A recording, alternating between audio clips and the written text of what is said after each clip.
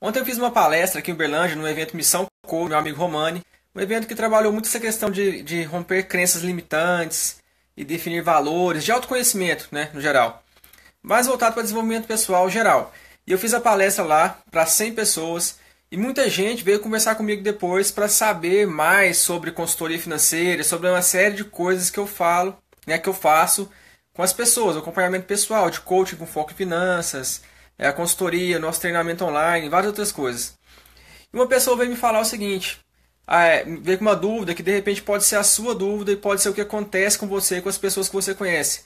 Ele falou assim: ô Rafael, cara, eu não sei o que eu faço, porque tudo que eu ganho eu gasto, né? Então, às vezes eu tenho dinheiro e quando eu vejo eu já não tenho mais. Às vezes eu não tenho dinheiro e eu fico meio desesperado porque eu não tenho dinheiro, eu tenho medo de faltar dinheiro. E aí ele vem me perguntar uma dica para resolver isso, né? Uma dica para que de certa forma ele consiga ganhar dinheiro e ter dinheiro. Ele falou que tem uma renda como autônomo, mas ganha bom dinheiro, só que nunca consegue ter dinheiro por muito tempo. Bom, e aí eu fui dar a dica para ele de como ele poderia então resolver essa questão.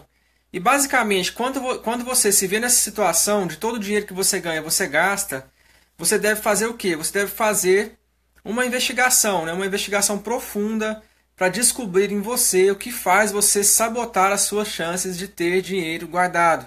Então pode ser o que, por exemplo?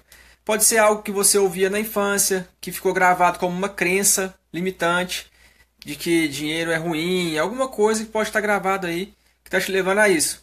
Uma outra questão que é muito importante é em relação à utilidade das coisas que você compra, ou em relação aos seus valores. Então, o que é importante para você? Você para pensar o que é importante para você antes de comprar? Ou você compra e depois você descobre que não precisava daquilo, que não tem utilidade para você? Então, essa é uma outra questão muito importante a ser trabalhada. Em resumo, é isso. É fazer uma investigação profunda em você, autoconhecimento, levantar aquilo que é importante para você, aquilo que você gosta, aquilo que você não gosta, aquilo que você está fazendo hoje que não está dando resultado e o que você pode fazer de diferente para mudar o seu resultado. Porque se você não está tendo um resultado legal na sua vida financeira, fazendo o que você está fazendo até agora, você só vai conseguir algo diferente se você começar a partir de agora a fazer algo diferente. E se você quer saber mais sobre esse assunto, se você quer aprofundar mais nesse assunto, e é de Uberlândia, dia 23 de março agora, às 19 horas aqui em Uberlândia, vai ter o workshop, que é o Mais Dinheiro para Você, onde eu vou falar essa jornada de 4 passos que as pessoas dão, né, que os meus clientes dão, e que alcançam aí os resultados, os objetivos financeiros que eles traçam durante essa mesma jornada. Então, se você quer saber mais também e não é de Uberlândia, coloca aí uma mensagem para mim, pode comentar, mandar uma mensagem, e a gente vai falar mais sobre esse assunto. E de repente eu posso te mostrar até um acompanhamento pessoal que eu faço para te ajudar a alcançar esses objetivos em 2017. Um grande abraço para você, espero que você tenha gostado dessa dica.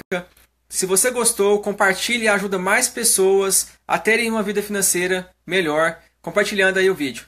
Um grande abraço, excelente almoço para você, uma ótima semana e até a nossa próxima live no Almoço com Finanças na próxima segunda-feira ao meio-dia. Valeu!